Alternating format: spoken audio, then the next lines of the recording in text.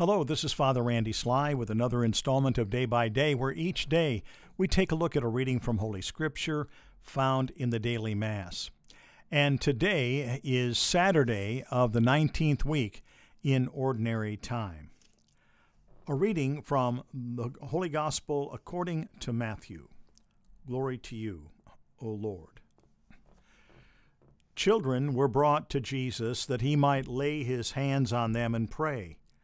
The disciples rebuked them, but Jesus said, let the children come to me, and do not prevent them, for the kingdom of heaven belongs to such as these. After he placed his hands on them, he went away.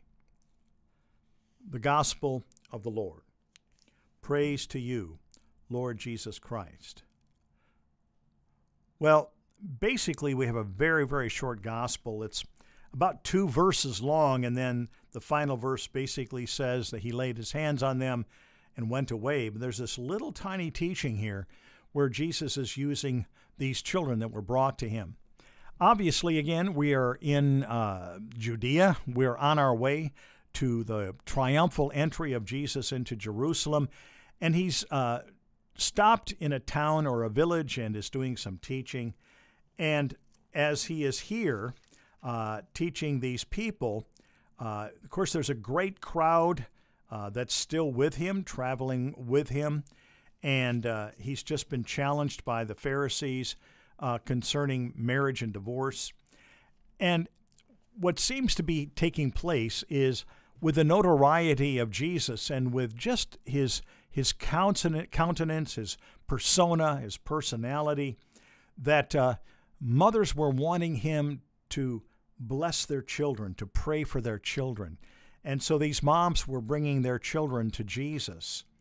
And as they did so, the disciples kind of pushed them off and didn't want them to do this. And it was, again, pretty customary at the time that when adults gathered that the children weren't supposed to be around. And, children were not to be seen, not to be heard at that point.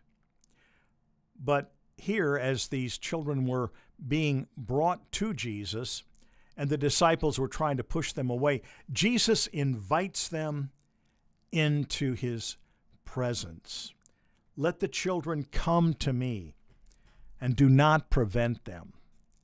What a beautiful statement to families, because at this point, children were basically property of the families until they reached a certain age where they were productive, could work in the fields, and could do other things.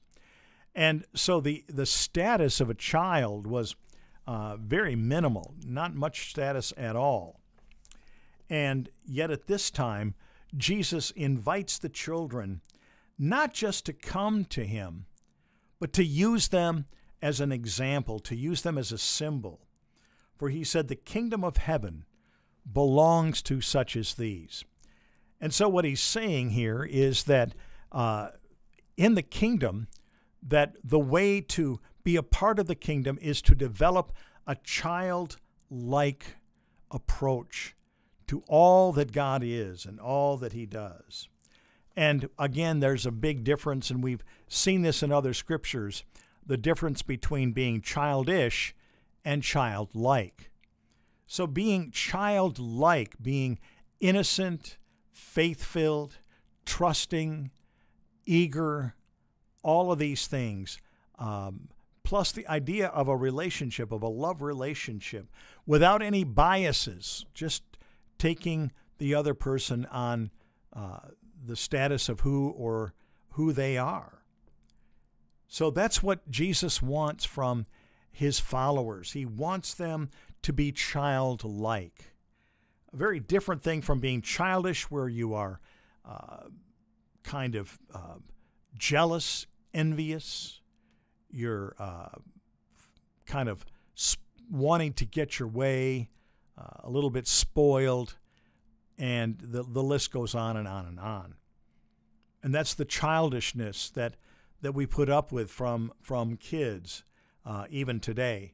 But what Jesus is talking about is not those childish behaviors, but the childlike innocence and openness that is in the realm, in the sphere of children as they come into such as the presence of Jesus, that we might do the same, that we might approach him in faith, in trust, that we might welcome his input into our lives, knowing that he can guide us and direct us in the way we should go. So may the words of my mouth and the meditation of our hearts together be acceptable in your sight, O Lord, our strength and our Redeemer. Amen. Well, I hope you'll take a few minutes today and just think about that childlike nature that our Lord wants us to have. That childlike nature makes so many things adventures and can help us to just quietly, confidently, and with great hope, just see ourselves in the presence of the Lord Jesus Christ. So may Almighty God bless you, the Father, the Son, and the Holy Spirit. Amen.